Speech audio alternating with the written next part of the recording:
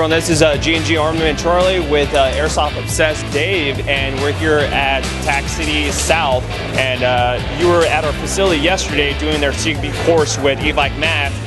How'd you like it? You know, the course was awesome.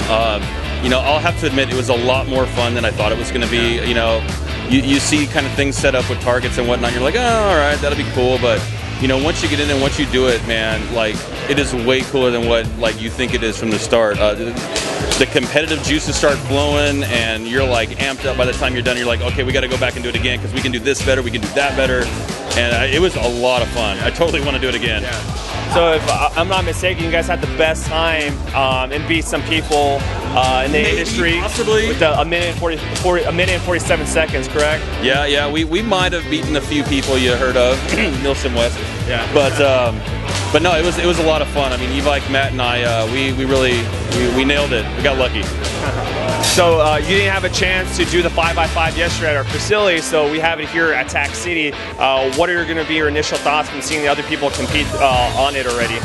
Well, you know, I mean, the 5x5 kind of intimidates me a little bit. I mean, you know, you got to have a lot of good muscle memory and know where your gun's shooting to kind of hit all those targets in sequence, and the fact that, you know, they're randomized, you don't know where it's coming. I mean, I don't know. I mean, hopefully I can do all right on it.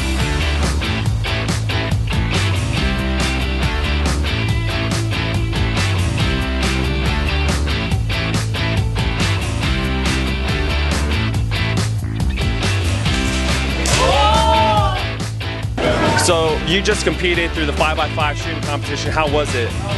It was cool. It was cool. I may or may not have had another good score. I'm just saying, yeah. Sorry, Tom. Things happen. But no, that was cool. You do mostly MILSIM events, so utilizing this training as a training tool, how do you think it will help you for like MILSIM events that you normally do throughout the year? Well, you know, like, the first one that pops in the head is American MILSIM's Fated Giant that's coming up. And that one, you know, a lot of gameplay happens inside the big building there.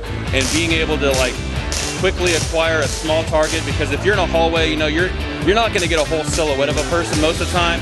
You're going to catch just a little bit of a head or a body, and you got to be able to, you know, put a BB on target in a hurry. So I could definitely see, like, practicing this would certainly help in situations like that.